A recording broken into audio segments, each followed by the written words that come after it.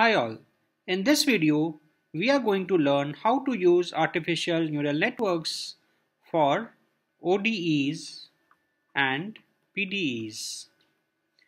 Now, usually we have seen the use of artificial neural networks for supervised learning so far in this course, where you have a set of input data points and you have a set of corresponding output data points, and you use ANN to learn the function that connects the input and the output. So essentially you have lots and lots of data using which you learn the weight parameters of the artificial neural networks. But now we are going to do something very different, because when you want to solve an ODE, you do not have any a priori information about the input and the output.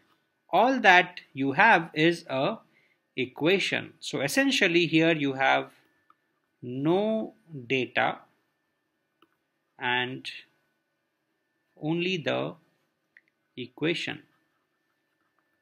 So this is a very different approach to the use of ANNs as compared to the regular supervised learning that we have been doing. The same method that we are going to describe here can be used for solving PDEs also, but we are going to focus on ODEs for the time being for the sake of simplicity. So let's take a ODE, which is, let's say, dy by dx. So y is a function of x is equal to minus 2xy. And since this is a first order ODE, you also need the initial conditions, and so let's say that y at x equal to 0 is equal to 1. So this is a very simple ODE and you can actually solve it analytically. So if you do that, what do? You do dy by y is equal to minus 2x dx, and then you can integrate both sides to finally get y of x is equal to e power minus x square. And you can of course take a derivative of e power minus x square and convince yourself that you get minus 2x into y. So this is very simple and straightforward, but the problem is that this process of analytical solution works for only a very small subset of ODEs and PDEs, and a very large subset of ODEs and PDEs actually is very difficult to solve analytically. And that is true for actually most problems of practical relevance. They are too complicated to be solved analytically. So usually what we do is that we make lots of assumptions, we make lots of simplifications, and then we finally solve the simplified version of the actual equation. And that leads to problems, because that allows us to understand physical systems only up to a certain limitation, or only within certain range of parameter values. If you want to gain a deeper, better, broader understanding of physical systems, you need a method which can solve for the underlying ODEs and PDEs in a much more general manner without these unnecessary restrictions. So one approach that science has used so far with great success is what is called numerical simulation. So what is numerical simulation? So in numerical simulation, what you do is that you say that, okay, I do not need a complete analytical expression for my output as a function of input, but I rather want to estimate or approximate the values of the output at particular discrete points of the input values x. So let's say if x goes from 0 to 1, then I will discretize that space into 0, 0.1, 0.2, 0.3 and so on, and estimate the values of my function at those discrete points using various kinds of numerical algorithms. Now, a problem with numerical simulation is that, first of all, it doesn't necessarily work for all ODEs and PDEs, because although the methods may be trivial, but the actual implementation leads to many practical problems that I am not going to go into. But the more important problem or limitation of numerical simulation is that, for example, the example that I gave, that you take a range of x from 0 to 1 and you do a numerical simulation in that range, all that you get are the values of y for those specific discrete values. So if you have done a simulation from 0 to 1 and now you want to estimate the value at x equal to 2, that is not going to work at all, because if you want to go to x equal to 2, you will have to again go from 1 to 1.1 to 1.2 to 1.3 and so on till you reach x equal to 2. So although the analytical and the numerical methods are very, very useful, no doubt about it, but still they have some limitations, and it will be nice if we could transcend those limitations and do something that avoids the limitations of both these methods. And here enters the artificial neural network. And the reason the artificial neural networks are a promising alternative to the analytical and the numerical methods is because of what is called the universal approximation theorem, which I had also introduced to in an earlier video on artificial neural networks, but here it is even more applicable, because what it says is that no matter how complicated your ODE is, the ANN in principle will be able to learn the functional relationship between x and y.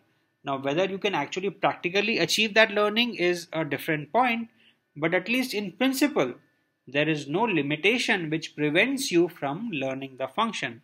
So if you are able to, let's say, develop a nice gradient descent method or some other simplifications, then your process of finding the required function will become very, very easy. So at least the nice thing is that the function exists and the ANN can learn that function, which is a very, very nice thing.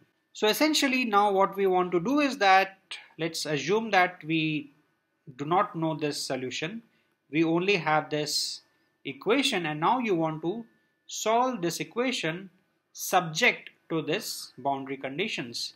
So what do we do in ANN is that you have some kind of a ANN architecture, which basically means layers and layers of nodes which are called hidden layers, and finally we come to our output layer which gives you y. So here you have an input which is x and you have an output which is y, and this is some artificial neural network that you are going to learn. So now how do you do that? So now, as I mentioned at the beginning of the video, that in the regular use of ANN for supervised learning, you have lots and lots of data which is available to you. So usually what you do is that using the input data points and the model parameters, you compute the hypothesis function and then compare that with the output for the given input, which you already know. And now you try to train your network so that the difference between this hypothesis function and your actual output is minimized. But now the problem is that we do not have this y of x for the ODE. What we have is the actual ODE or the PDE, but not this y of x. So the basic method of applying ANN for supervised learning does not work over here. So what we need to do is that we need to design a way to estimate our cost function that does not require knowledge of y of x. So h of x of theta you still know, because your x is known and the model is known, so your hypothesis function gets determined by that, but you do not have any y of x to compare yourself with. But what you know is that if you substitute this hypothesis function in your ODE, you should get a certain answer. And similarly, this hypothesis function also needs to satisfy the given boundary conditions. So for this given problem that we have, our hypothesis function should satisfy this equation. So you replace y by h and your function should work. And the hypothesis function also needs to satisfy this particular equation. So now how do you do that? So what you do is that, so we have our equation which is now dh by dx plus 2xh.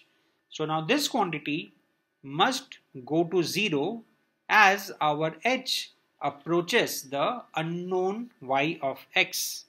So this is one quantity that needs to be taken care of. Now if this quantity has to go to 0, what we can say is that the square of this has to be minimized.